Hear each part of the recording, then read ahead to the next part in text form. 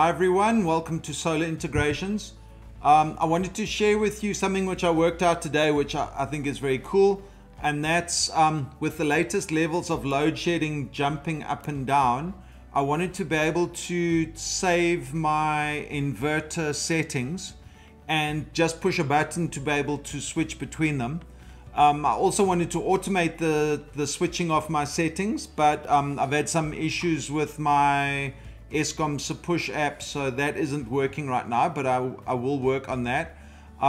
So this is to set up a button on the dashboard to switch between your settings for level 2 setting, level 2 load shedding, and say level 4 load shedding, and how you do that. It's pretty easy to do and won't take long at all.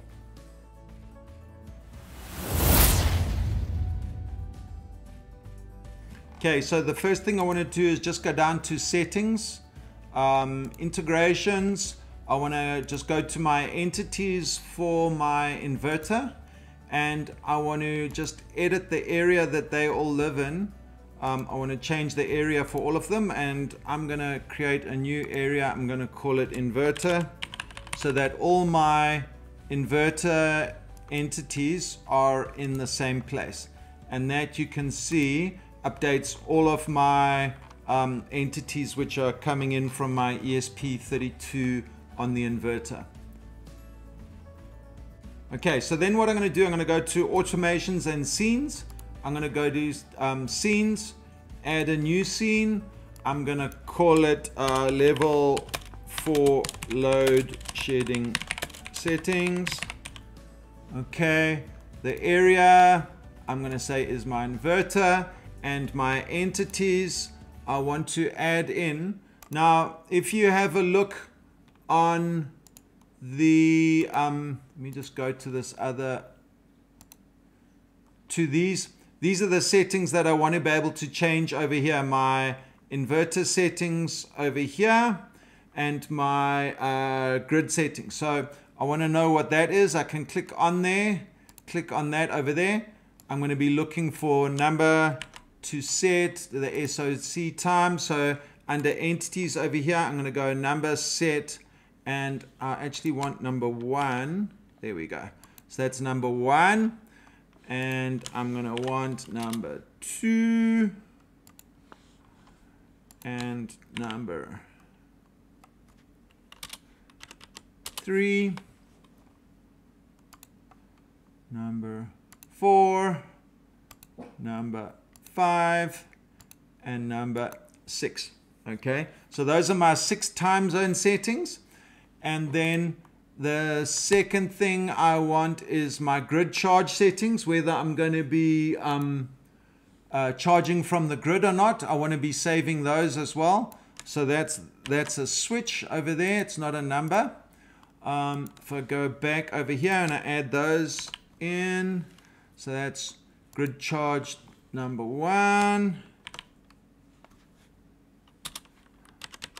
number 2, number 3,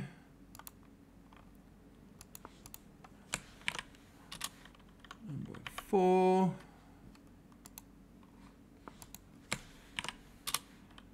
5, and number 6. And you will also notice that my I've got these custom names on here. If you want to change that, like this one over here, that's the default name, set SOC time zone 1. If I want to change that, I can go over here, click on there, and I'm going to call that grid charge set time zone 0. It'll be from from midnight until 5 o'clock. So let's just change that 00, 00 to 05. There we go. Go update. Okay, and that's now updated that name. So if you guys want to put custom names in over there, you can. Okay, let's go back over here. So there's all my entities, and I go save.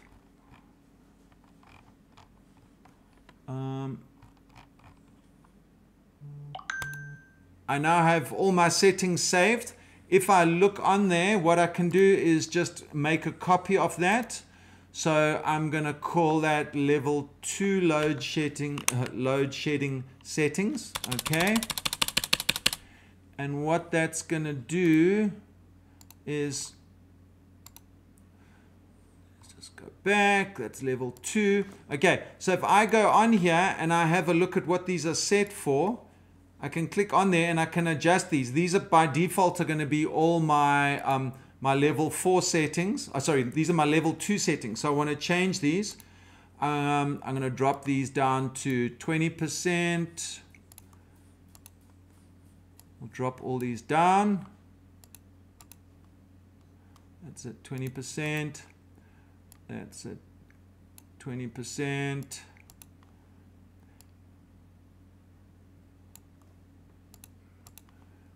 And it'll read all of those settings and it'll store them.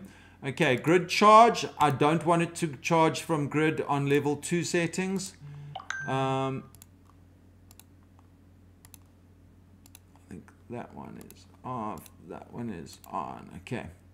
So now I've got and I'm going to save that. So now my level 2 settings and my level 4 settings will be different. And I'll have 2 scenes set for both of those. Okay, so if I want to add my switches onto here, I want to add 2 switches so that I can switch between my settings. I can just go edit dashboard. Let's add them in over here. I'm going to add 2 new entities. I'm going to call it scene level 2 and scene level 4. Okay, and I'm going to go save. And now you'll see, just click on done there. You'll see if I change to level 2 settings, I click there, all my inverter settings will be level 2. And if I click over there, they'll be all updated to level 4. And the same will happen for these grid charge settings. Let me just move this up here. It's probably better to put all of these into one card in any case. Let me actually do that. Edit. Let's just copy all of this like that. See, cancel. Let's stick them all in one card. Show code editor. Let's just put all these entities in over there.